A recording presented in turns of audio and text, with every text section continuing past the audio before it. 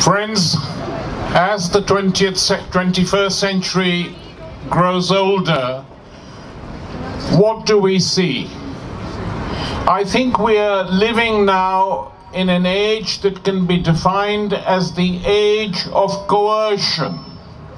Whether you live in a democratic state where elections and rituals like it take place, or whether you live in other parts of the world.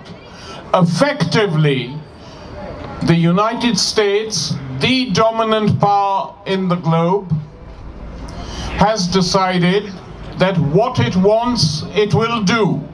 And in Trump, they have elected a president who doesn't wear a mask. He says these things quite openly, things which sometimes upset the liberals in the United States and his liberal opponents, because they would prefer to wear a mask to prettify the reality. He says it clearly. What we want, we're going to get.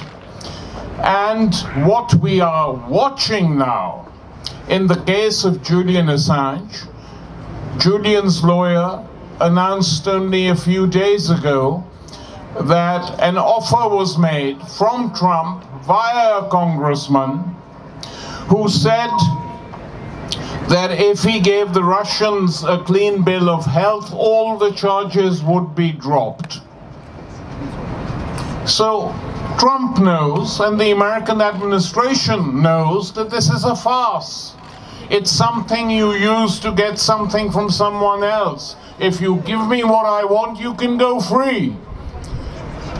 The same criteria is being applied to another form of coercion. And that coercion is the trade war which the United States is conducting against China. And that also involves extradition. One of the leading people in the Chinese firm Huawei, which poses a threat to American trade interests, was picked up in Canada, locked up, and is waiting extradition to the United States, despite the fact that China, unlike Britain, is a major state in the world. It's not a stooge state, it's not a satrapy. It doesn't do the United States' bidding. They're doing this to China. And again, the message has gone out: if you make some concessions, not specified, that we need, we will release her. So the notion that this has anything to do with law is untrue. It's a lie. The reason Julian Assange, as we have stated many a time over the last few years, despite the slanderers of the mainstream media, who should be ashamed of themselves for the coverage that they have given Assange, because they will suffer themselves. And here I would say that some of those who have been the worst have been the liberal media.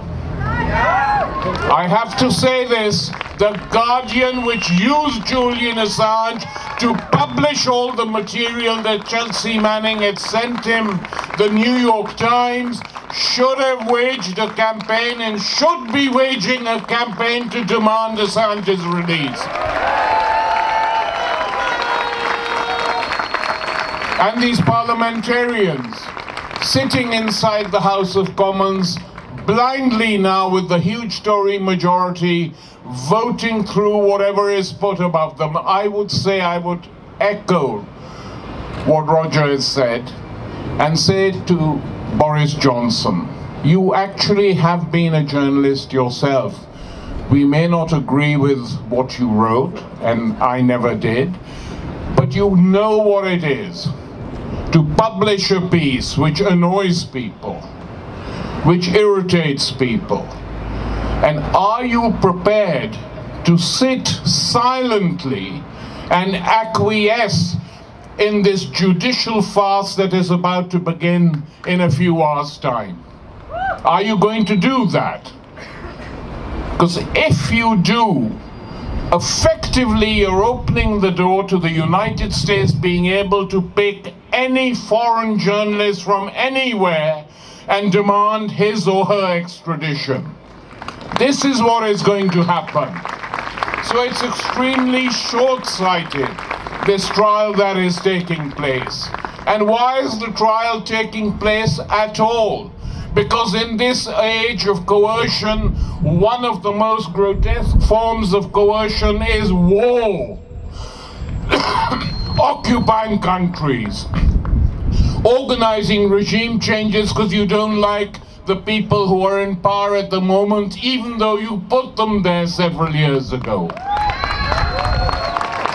And you wage war and you kill millions of people. And when brave journalists or brave soldiers, as Chelsea Manning then was, expose your wrongdoings, you arrest them and punish them so that this doesn't happen again. We must do our best to prevent Julian Assange being extradited. That goes without saying.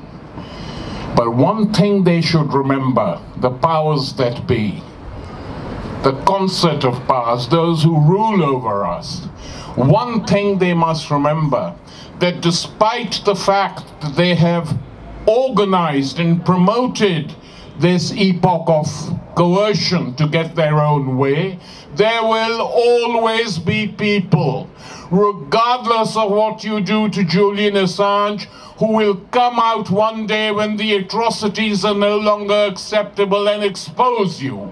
And that is why, join with me, so that they can hear beyond these streets, don't extradite Assange. Come on. Don't extradite Assange. Once more, louder. Don't extradite Assange.